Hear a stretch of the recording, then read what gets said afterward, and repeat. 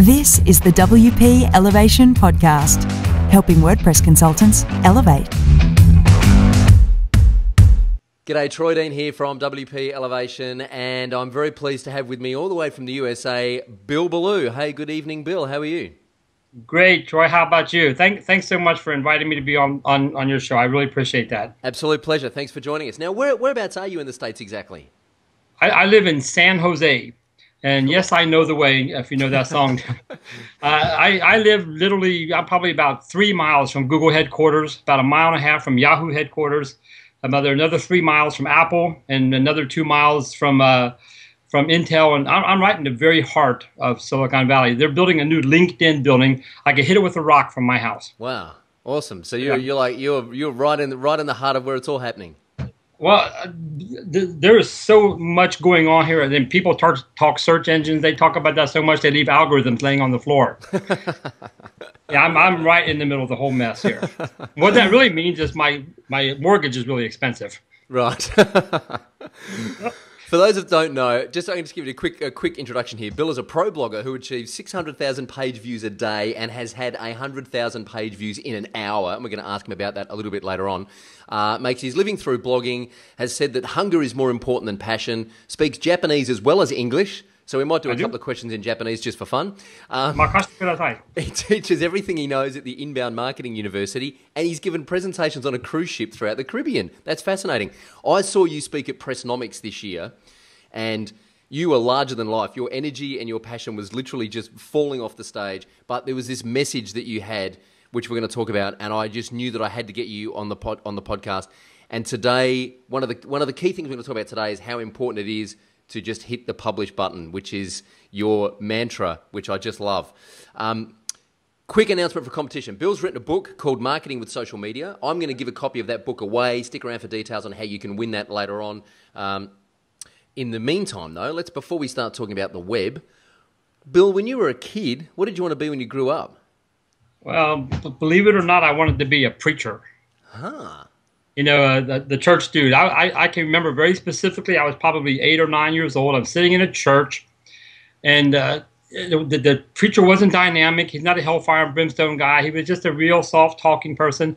But I looked around me, and everybody was looking up at him, listening to him. And I thought, that's cool. Look at all those people listening to that guy talk. And so I thought I wanted to do something like that. I didn't know what that was. But then I learned that people could do that in a foreign language. You know, they call them missionaries. So I said, I want to learn a foreign language and go overseas and do that sort of thing. You know, so I always wanted to be in a position where I could give stuff to people that would make their life better. Wow. And do you remember when you first discovered the internet and thought that was an idea worth playing with? Well, I remember very specifically. I was looking this up not long ago. Apparently, the internet came live around 1990 when Berners-Webb created it. In 91 when he first published things. So about 92, I mean, almost right after the fact, 92, 93, I was living in Japan at the time, and I was visiting one of my students in Indiana. She was going to Indiana University, and she was playing around on her computer, and she can make things hop from here to there. And I thought, wow, look at that. Isn't that cool? And I didn't know how to do it, but then I went back to Japan. One of my biggest obstacles was I had to learn how to use the web in Japanese before I learned how to use it in English. Wow. So I had to learn how to use computers in Japanese before I had learned how to learn them in English. I came back, edit. Oh, that's edit. I didn't know what that was. Henshu. I didn't know what anything was in English. I mean, it was lights went on. Yeah, I can figure this out now.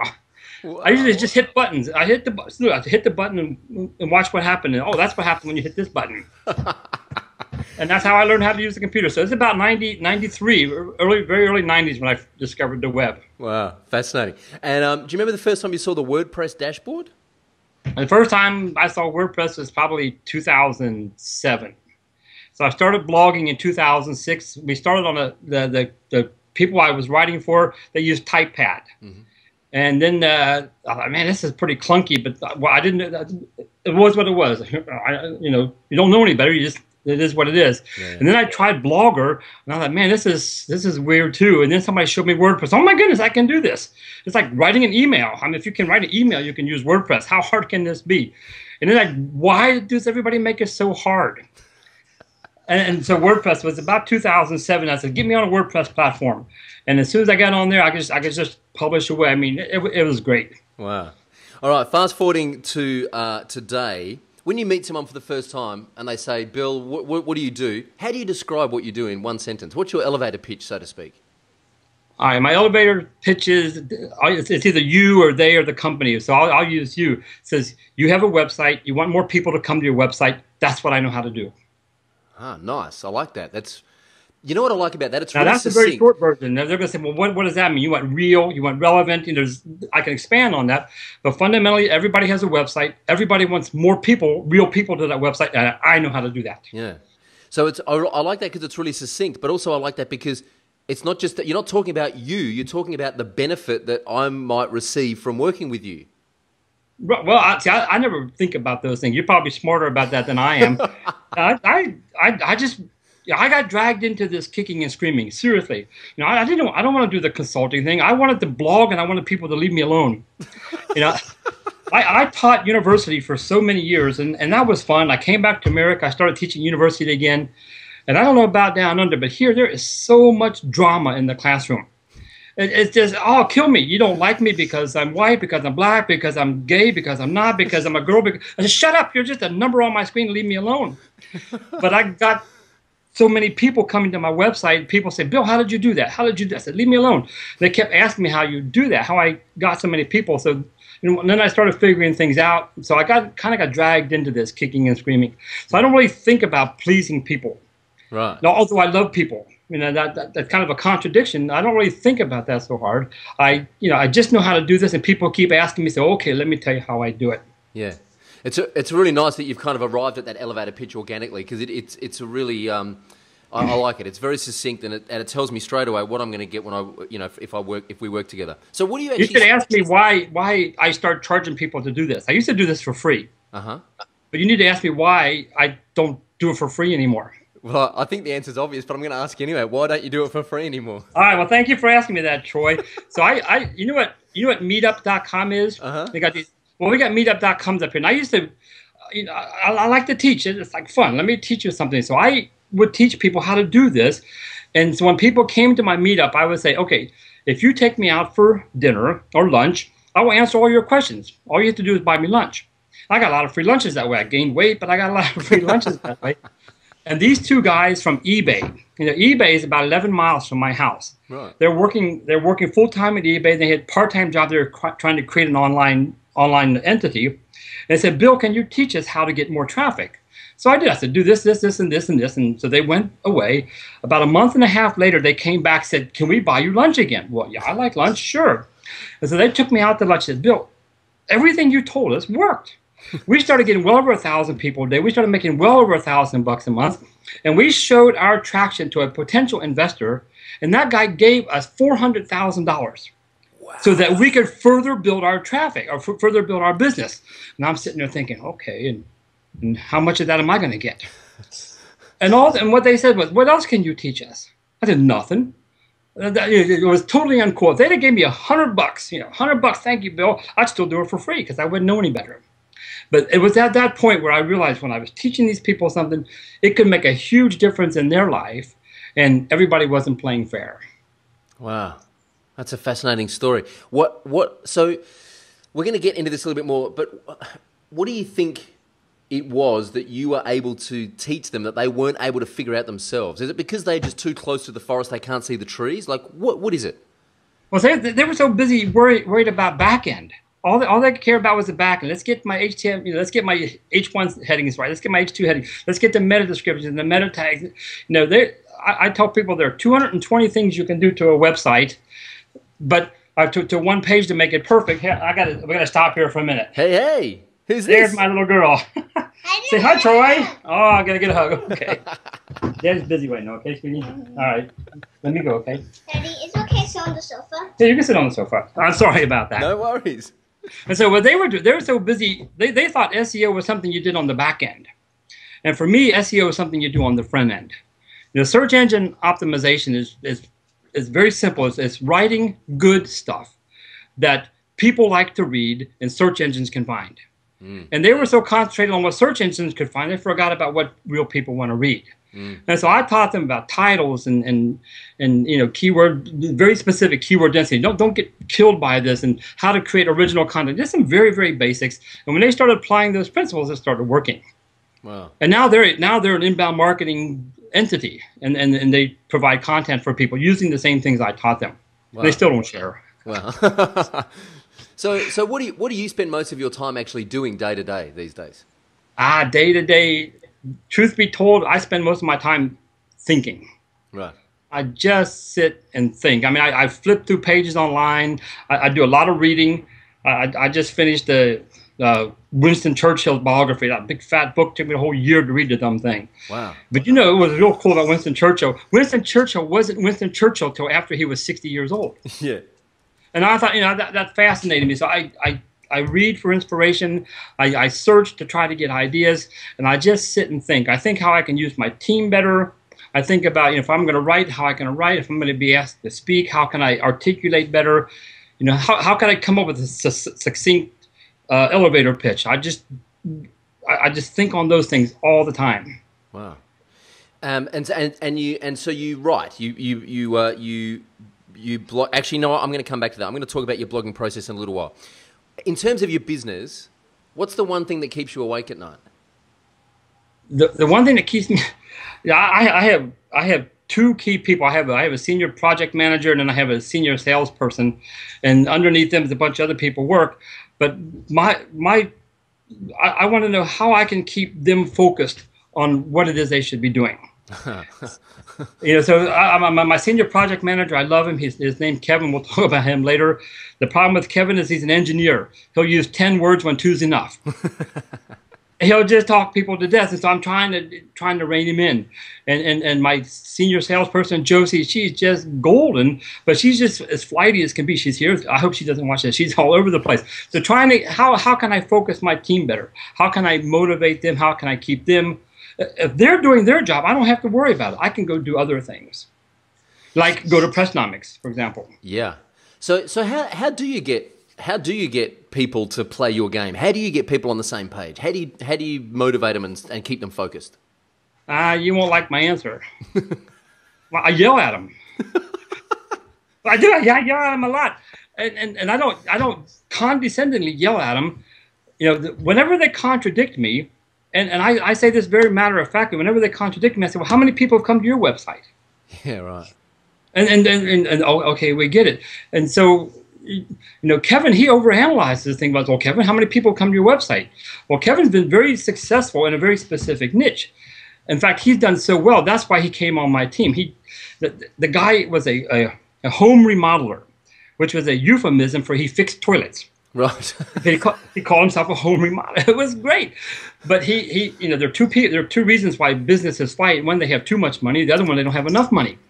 And so he was fighting with his buddy because they didn't have enough business. He said, I think I'll go learn how to blog. And so I taught him about local SEO, how about local, hyper-local marketing, how to write content. So he wrote about fixing toilets in Palo Alto, fixing toilets in Cupertino, fixing toilets in all the local areas around here. Within 4 months, he went from one phone call a month to one phone call a day. Wow. And then they didn't have time to update the thing anymore because they had too much business. They had a 4-month backlog. So Kevin just got bitten by golly, if you just do what Bill tells you, it works. And then he came to work for me. And then Josie was the same thing. She sells cutting boards. And I mean, she just, it doesn't really matter. But when they got bitten, then they came. But when somebody knows a little, they think they know a lot. Right. And so I just need to keep focusing. So my primary emphasis, maybe it's because I'm stupid, but I just want things to be simple. It's not hard. Like you mentioned earlier, just create good content. It's nothing but website, a good solid WordPress website plus good storytelling.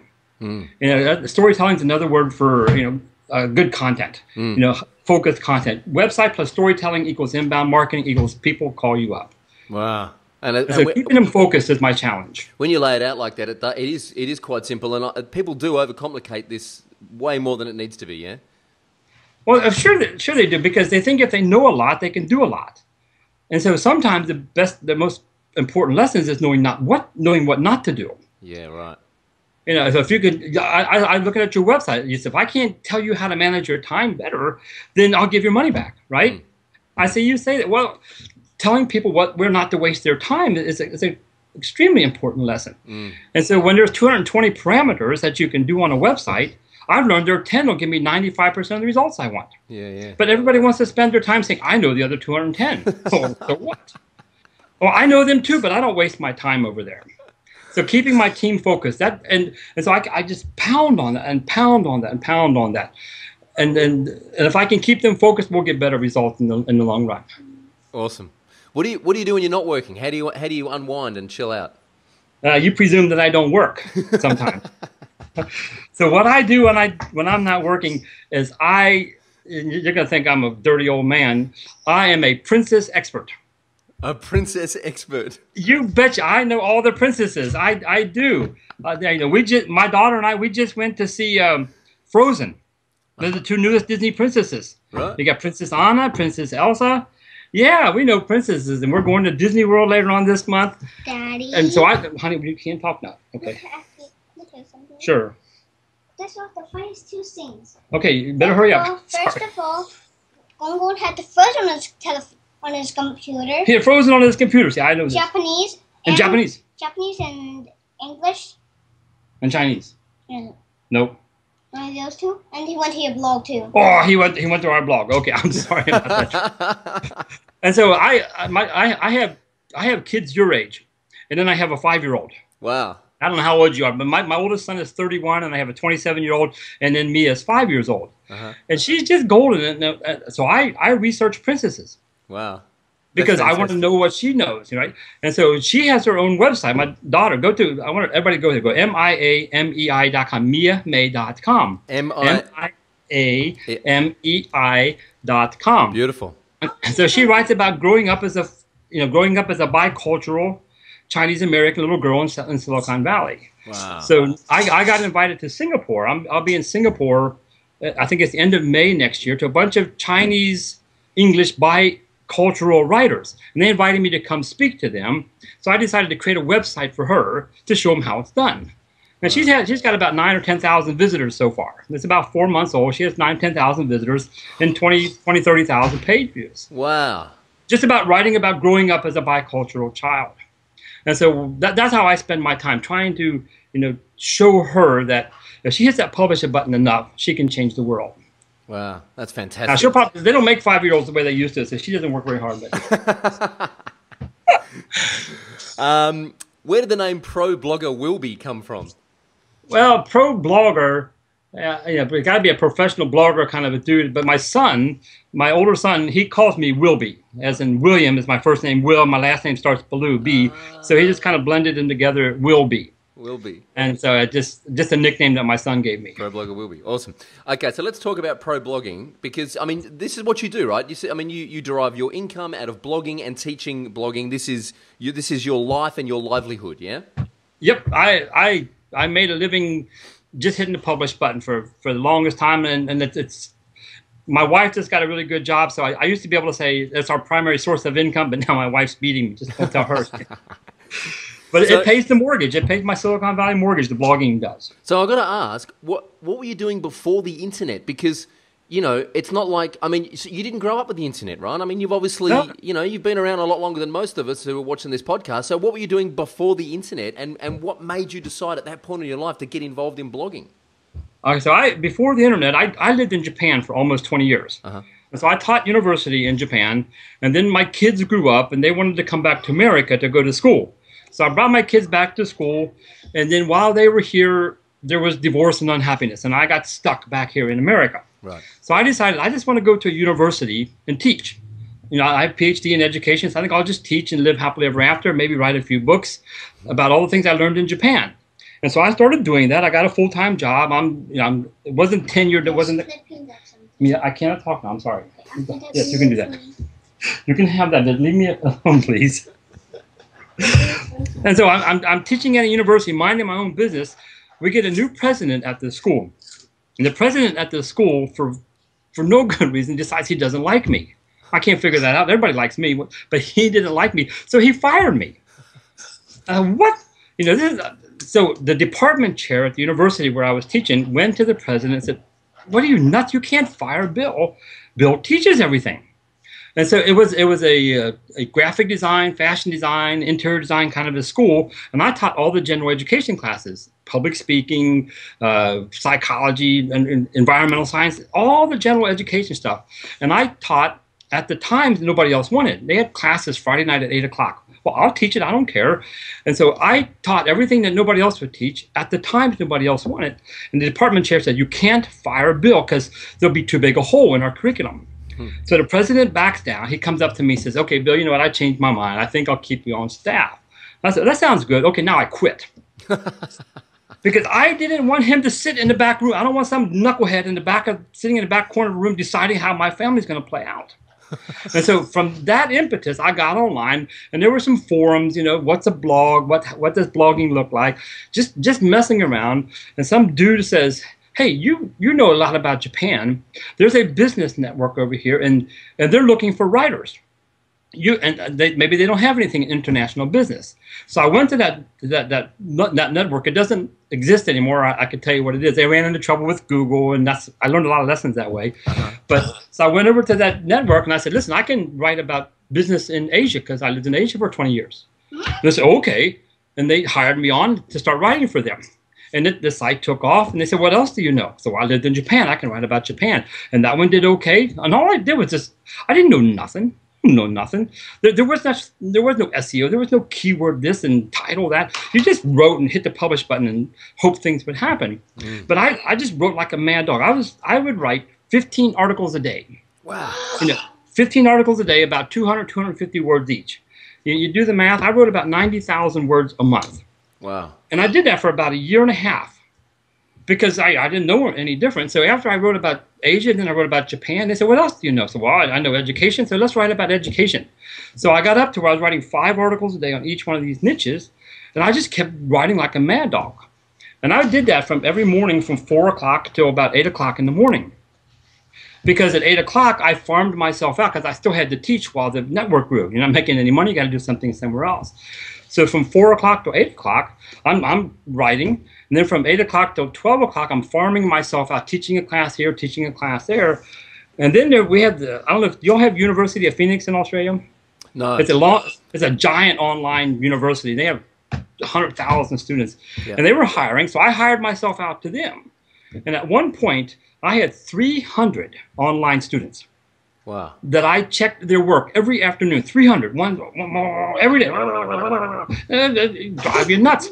So I would write my 15 articles in the morning. I'd farm myself out after that. And then I would go do my online teaching. And then while my network grew, while my traffic began to grow, I would make more money. And then when I started making more money, I would stop teaching less. And then eventually I could balance that all out.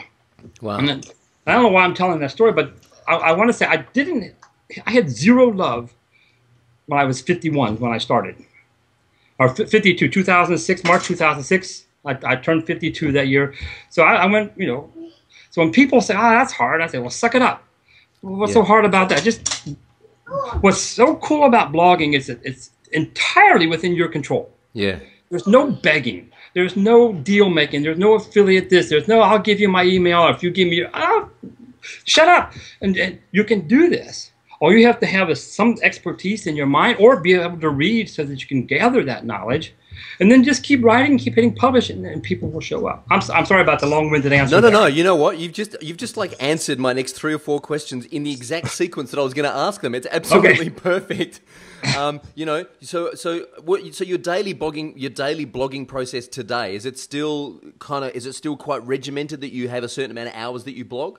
No, see, it's not nearly that intensive now, because back there in the beginning, when I got up at 4, I'm writing about Asia, so I had 4 or 5, probably 5 or 6 Japanese news sites bookmarked. And I had another 6 or 7 Chinese sites bookmarked. And I had Korean and India and Thailand. So every morning I would get up and I would go to those news sites one by one. And I would read, and I'd read the headlines, and I'd click, so I know something about that. Oh, I know something about that. And I would go through Japan, and I'd go through China, and I just keep opening up tabs in my browser. And at one point I'd have like 45 tabs opened up in my browser. And then the thing would crash. And then I'd have to go do it again, but it's faster the second time. And so what I would do is I'd go fishing for ideas of things I write about.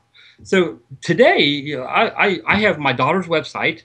In my daughter's website, if we go into the dashboard, if I go to the draft folder, I probably have 50 or 60 ideas in the draft folder.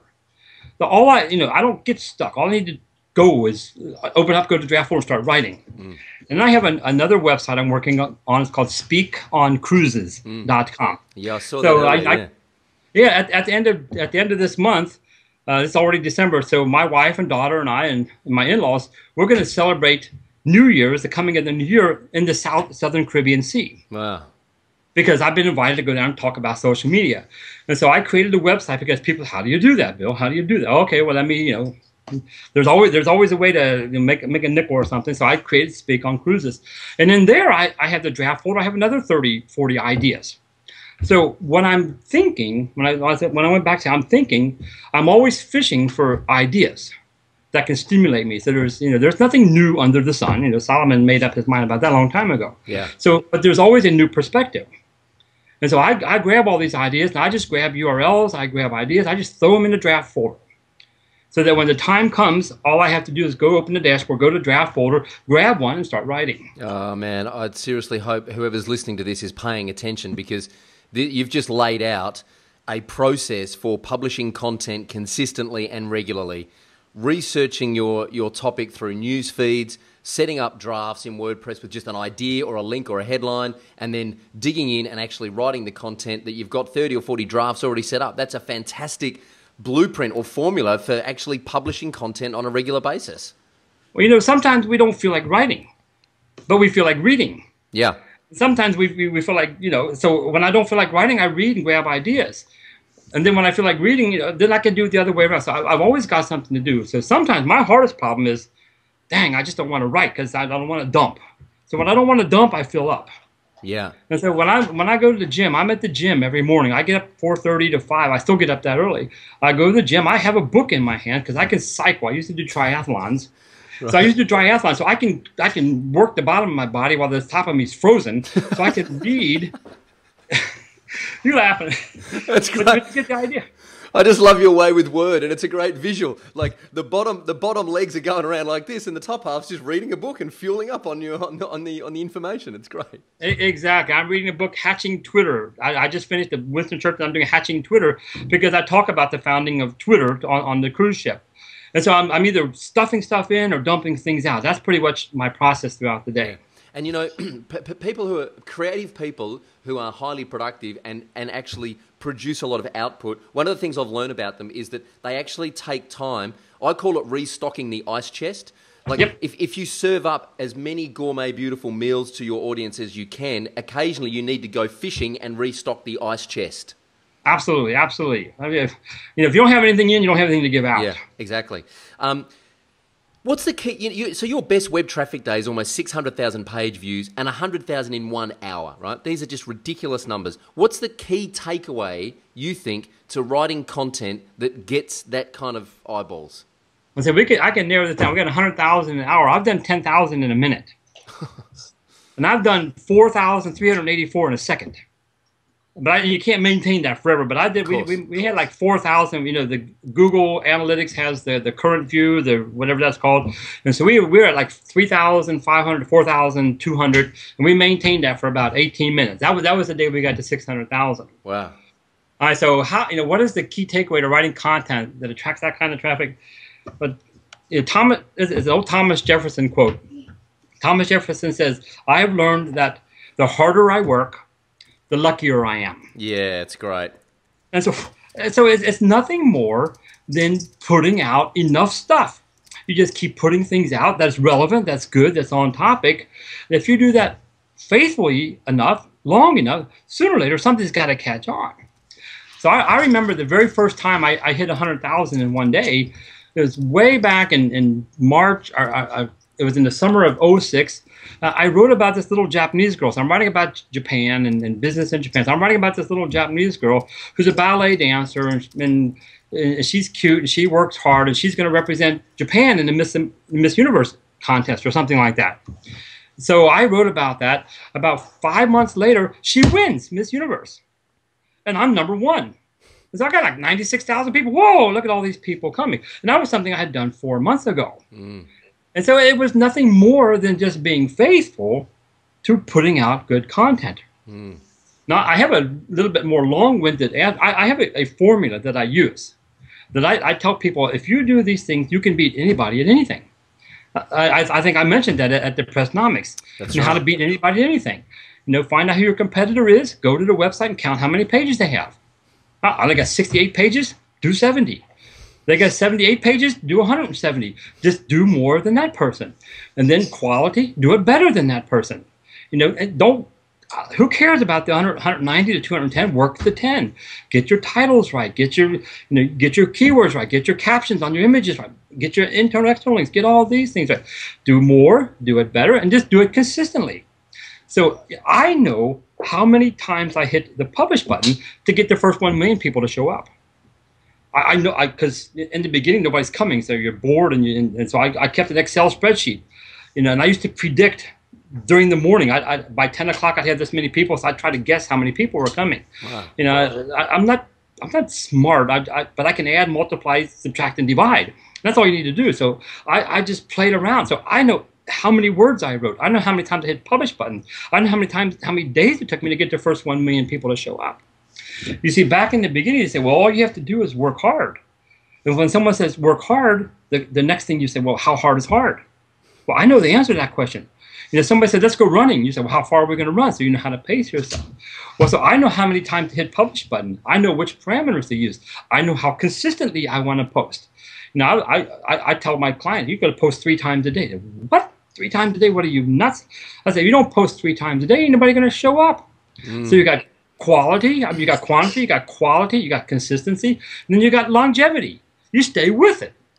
Now, this is one of the points we talked about at Pressnomics. Everybody gets tired. I get tired. I'm old. I'm twice as old as you. I'm twice as tired as you are. Everybody gets tired.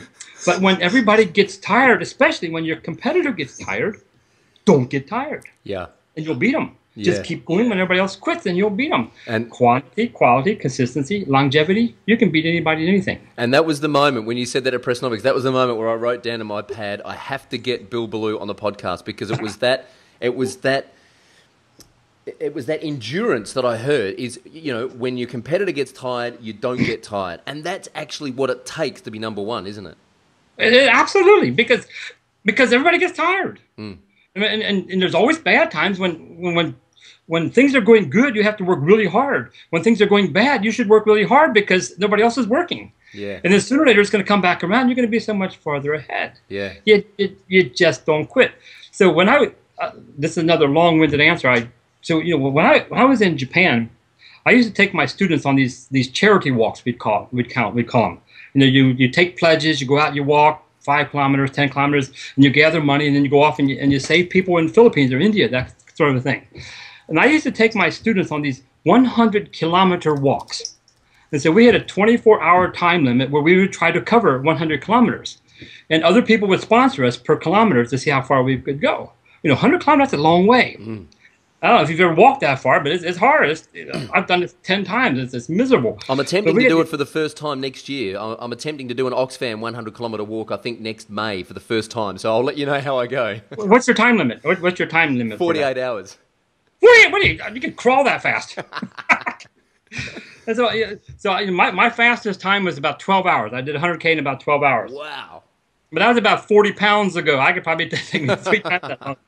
But where I was headed, I would recruit my students to go with me. And they said, Sensei, you're nuts. We ain't doing that. But every now and then, I'm persistent. I'm stubborn that way. So I said, you guys want to go with me. And I could see a clear distinction between my students. There were students who say, okay, Sensei, we will go, and I will try hard. I will do my best. I will give you every effort I can. You can count on me to be there with all my might. Okay, that's good. And then there was just 1 or 2 other students, and they would sit there, and they would real quiet, and they would say, I wonder how long it takes to go 24 hours. It's very different. The person who tries hard, their feet start hurting. Well, I've tried hard, now my feet hurt. I can't do it anymore. Then there's the other people who say, well, I just wonder how long that takes. They have made up their mind, I'm going to do this. It's just a matter of time. I had a little girl, Emiko Kobayashi, 17 years old. She said, okay, Bill, I'll go with you. I said, we're out walking. We went from midnight till midnight. It comes around midnight. Everybody's home except Emiko. Well, where's Emiko? So I have to go looking for her. We pack up all the aid stations. Everybody goes home. We put everything away. I went looking for Emiko. She's at about 87.5 kilometers. I said, Emiko, time to go home. She starts sniffling.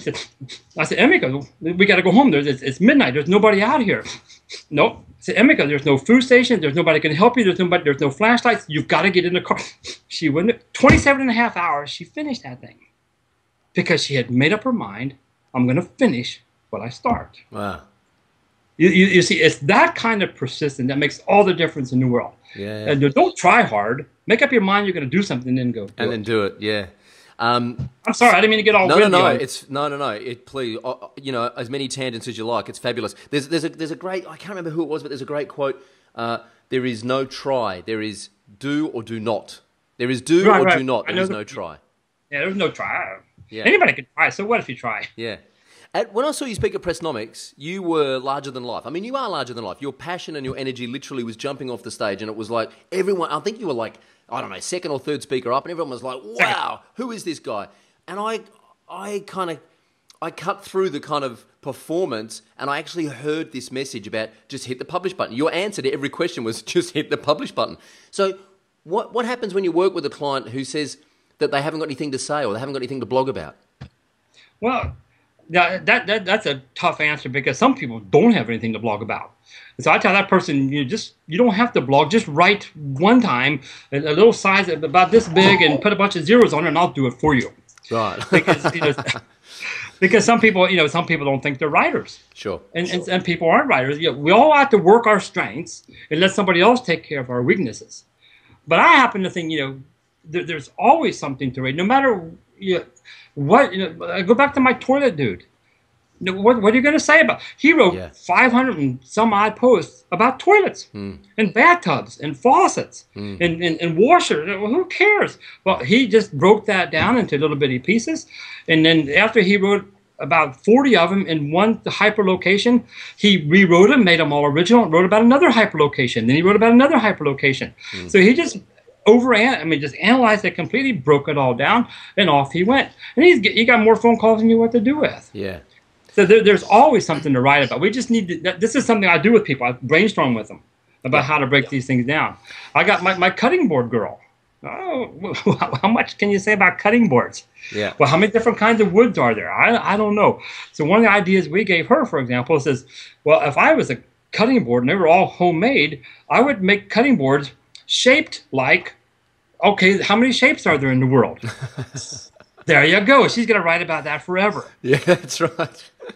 And look at Obama. He's shaped like a peanut or something, whatever. Yeah. And so there's always a way to come up with stuff to write about. It's a fear, isn't it? So when I hear people say I've got nothing to blog about, or I'm not a writer, or no one would listen to me, I think it's a fear of publishing. Why do you think people are scared to hit the publish button?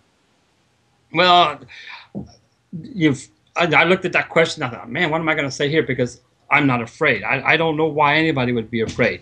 Right. If we call it one beggar telling another beggar where to find food.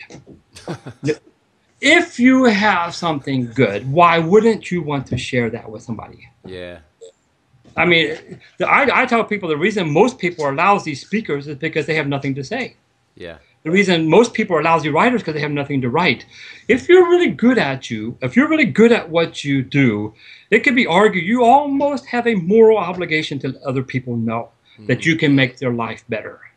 So just tell them that. It's kind of funny, isn't it? You just hit on something there. I always used to think it was selfish to kind of stand up in front of people and put yourself out there as, an expert, for want of a better word. I used to think, I must be, people must think I'm an egomaniac or being really selfish for doing this. But in actual fact, I've come to learn that it's selfish not to do that. Absolutely. Absolutely. I mean, if you know the answer to a problem, why wouldn't you tell people that? Yeah, yeah. In fact, if you knew the answer and somebody had a problem and you didn't help them out, that would be egotistical. Correct. We have an old philosopher dude here, and you know who Will Rogers? You ever heard of Will Rogers? Yeah. He's an old guy, sits around the corner. Will Rogers used to say, if you can do it, it ain't bragging. Yeah, that's great. I love that one. I read that on your website. So if I can do it, if I can't do it and I tell you I can't, then I'm bragging. But if I can do it and I tell you, then I'm trying to help you out here. Yeah. That's gold. You wrote a book called Marketing with Social Media. It's now being marketed through Kendall Hunt to all of the MBA courses across the states, right? That's right. Why did you write a book, and how did the deal with Kendall Hunt come about? Well, so earlier this year, so I'm going to have to start saying last year pretty soon, but earlier this year, I went to a university in downtown San Jose, International Technological University, and there was a bunch of business students. They had an MBA class, and they had marketing classes and all that sort of stuff. And so I went up to that class, to the school, and I offered to teach a class for free. I said, I'll do it for free because I want to be able to validate these things that I'm teaching. Nice. And they wouldn't let me do it for free, so they paid me, I don't know, $3,000 or whatever. So I don't want the money. Just let me do it for free. So what I want is a control group. Give me some students that will do exactly what I tell them, or I'll give them an F. And so they did. It was great. They gave me 73 students, 73 MBA students. Thought they were going to play around on Facebook and Twitter. They don't know the difference between social networking and social media. And so I got on them like ugly on ape. It was great. So 10 of them didn't show up, 10 of them quit, and 10 of them I had to throw out for cheating. But I got 43 solid case studies of people, of students, MBA level students, 25, 26 years, doing exactly what I told them to do. And I could prove this is, look, you do this, this happens. You do this, that don't happen. And so that's why I offered to teach the class. And in order to teach that class, I needed to have a textbook to go with it. And so what do you do when you don't got a textbook? You sit around and write like a mad dog until you got one. And so I just pounded out all the lessons I'd learned, stuck them in a book, put them all together, and then we have coffee shops. So I'm too cheap to get an office. Why would anybody pay money on an office when you could do it for free at a coffee shop? And so I'm sitting in a coffee shop, and there's this bald-headed dude, and he's kind of a grumpy old fellow. He's really foul-mouthed, but that's okay. I love him. Frank, as it turned out, was a publisher. He was an editor for Kendall Hunt. And he said, well, we struck up a conversation. I try to find professors who have textbooks, and then I can market that for them. I said, well, what if I had a textbook and I was teaching? Well, I could publish that for you. And we became friends, just eating coffee and donuts at a coffee shop. And now Frank's one of my really, really good friends. Wow. And so he's taken the book, he's published it, now it's going to come out in the hardback form. And now it's only digital now. They're going to do the hardback thing. We just finished that maybe a month ago. And he's sent it out to 200 different MBA courses. And they've gotten about 50 or 60 requests for review copies. Wow. So sometime next year, it'll start showing up either spring semester or next fall semester. But I've got 40 case studies that I can beef this thing up with. You must be chuffed about that, man. You must be extremely proud. Chuffed. I never heard that. You guys talk funny down there. Well, I'm going to teach you all English. No, I am so excited about it because when I was at Pressnomics, I tried to tell the WordPress dudes that at their fingertips, they literally have the power to change the world. Yeah, they really do. It's not a passion to me. I think the word passion is way overrated. You gotta love this. The fires of passion burn out. It's that hunger, it's that resolve that'll stay with you a whole lot longer. It's that commitment to that person. Well, the word I like to use more than anything else is mission. I have a mission that I want the world to be a better place. Call me idealistic, call me an idiot. I do. And you can do these things. If you have a sound, solid message, this is how you get that message out. And I want to tell people that they can reach the world. One of the things I'd really, really like to do if I were rich and didn't have to ride in the back of airplanes, I believe that I could give a job to anybody in the entire world. I can. All they need is a domain name and hosting in WordPress. And I'll pay for the domain and hosting, for crying out loud. All they need is WordPress and a little bit of know-how. It's not that hard to make $50, $100 a month doing this. You can feed the entire, South Asia all the way over to North Africa. I have a mission that I would like to give a free voice to everybody in the entire world. Now, is that too far-fetched? Well, maybe it is, but that's who I am, and that's what I want to do. And it helps you get out of bed every day, and it helps you keep hitting the publish button. Yeah, absolutely. So mission will trump passion any day. Yeah, yeah. You know, hunger, resolve, you know, commitment. Those are the words I like. Yeah. Absolutely. All right, let's get into the Elevate round. This is a quick lightning round aimed at our audience who, as you know, are WordPress freelancers. For those that don't know, WP Elevation is a business accelerator program for WordPress consultants. So I'm going to ask Bill a series of quick questions and just quick answers off the top of your head. What's the number one thing any freelancer or consultant needs to know? How to get more traffic to their customers. Nice. Nice. What's the best thing you've ever done to find new customers? I put up more content on my website. People find me. I keep putting it up there. They keep finding me. Beautiful. How do you stop competing on price? I never did compete on it in the first place. Yes. Oh, I love that answer. Why would I do that? This is what it costs. Okay. I love that answer. Any tips on writing better proposals? Writing better. What you really want is for people to search you out. When people are searching you out, getting good search engine results, you got conversions because they've already come looking for you. I don't have to write a proposal. They ask me, how much can I charge you? I love you, Bill. Okay. I'm glad you're there and I'm here. Favorite tool for managing customer relationships? Okay, you're not gonna like this answer. My favorite tool is Kevin. Kevin, I just tell him to do it. I hate these things. I hate tools. I'm a front end guy. He's a back end guy. So I said, I think he uses this thing called Insightly. Right, Insightly. Yeah, I know that one, but that's great. So your favorite tool is to delegate it to someone who's good at it, right? That's good. Yeah, just go with Kevin. What's the best way to keep a client on track? Yell at Kevin. Yell at Kevin. That is fantastic. Well, there's Josie and Kevin. Those are my two senior people. So I don't need 30 people to talk to. I need 2 people to talk to. Right. I got one. One is farming. Is closing deals. And the other one's is delivering product. Yeah. So I just make sure they produce. Okay, cool. So we're back after we dropped out, and Bill was just saying that your favorite tool for managing customer relationships was to yell at... No, your favorite tool was Kevin, and the best way to keep a client on track was to yell at Kevin, right?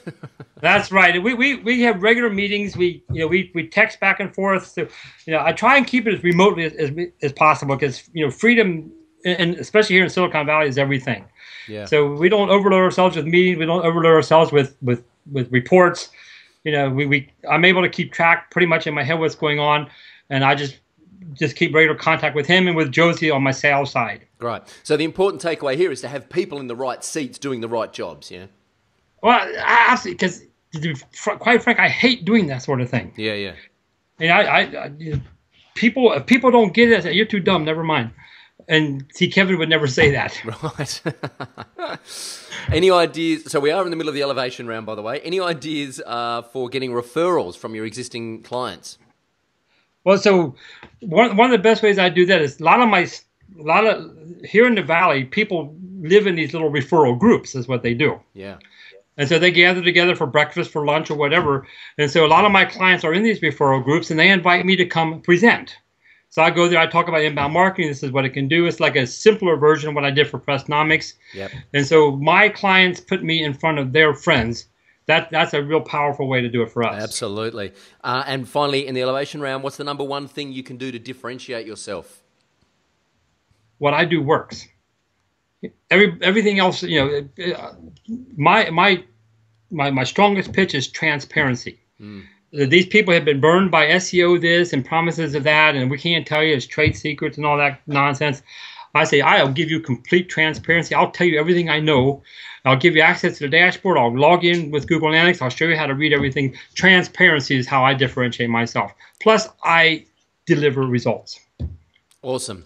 I actually thought during that elevation round that every answer was going to be hit the publish button, but you surprised me. There's a little bit more depth than you thought. You want me to say hit the publish? No, ouch. So how do you deliver results, Bill? Oh, thanks for asking me, Troy. You hit the publish button. Hit the publish button. So what's the future for Bill Belew? Well, the future for Bill Belew is I'd really like to not have to yell at Kevin so much. I want him to be smarter and just be able to do these things without me. What I like to do is meet people like you. What I like to do is go to Pressnomics. What I like to do is be on the cruise ships. What I like to do is go to Singapore. I'd like to be a little bit richer so I don't have to ride in the back of the plane. I'm too old and it's too far away to sit in the back. What I'd like to do is as idealistic as it sounds, be able to give jobs to people all over the world. I like to show them the real power of WordPress. All you need is a WordPress platform. You don't even need a good domain name. Bad domain names work as well. Yeah. And I'd like to be able to teach people how they can provide for themselves. And what's the future of inbound marketing look like, do you think? Yeah. See, that's. I was hoping we'd run out of time before we got there. That's a huge challenge because people don't get it yet. So many people just don't get it yet. They don't understand what this whole inbound marketing is, and we wrestle. I don't know if you've solved this problem. I call it content marketing. I call it inbound marketing. I call it social media marketing. And then I have to differentiate between social media and social networking. And then we call it, I call it storytelling. This is a big buzzword here in the Valley. I don't know about you all, but people tell stories. They say tell stories. So I tell, get a website, tell stories. Just get a website, tell stories, and it'll go to work for you. And then I whip out my Google Analytics and show them how to do that. I said, if you have a website and you tell stories that are on topic, hit the publish button, hit the publish. Look, here's, and I show them how the contact us forms get filled out. I show them how it converts. And so the future of inbound marketing, I still feel like I'm in an education mode. Yep. I feel like I'm ahead of the curve here. That's a good thing, but I may be a bit too far ahead of the curve because people don't quite get it yet. Yeah. And SEO experts have burned people so much that it's just a challenge. Oh, you're just another one of them. It's just and you're just going to schlep us. You're just going to whatever. And so the future of inbound marketing is where it's at. We talked earlier about where I live. I live literally 3 miles from Google headquarters. And there are people who sit around in rooms, about the size 6, 7, 8 people sit around in a room, and they just brainstorm for all their might. They get whiteboards out, and they're trying to guess what Google wants.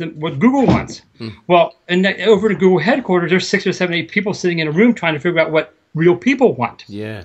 And they just keep missing in the dark. And so Google, and I'm not a fan of the company, but they do tremendous work. They provide a tremendous service to publishers. And they're getting very good at reading 150, 200 words and understanding what that's about and making that searchable. So it's just good, solid storytelling that's on topic. It's got to be on topic. If it's not relevant, you're fighting a losing battle.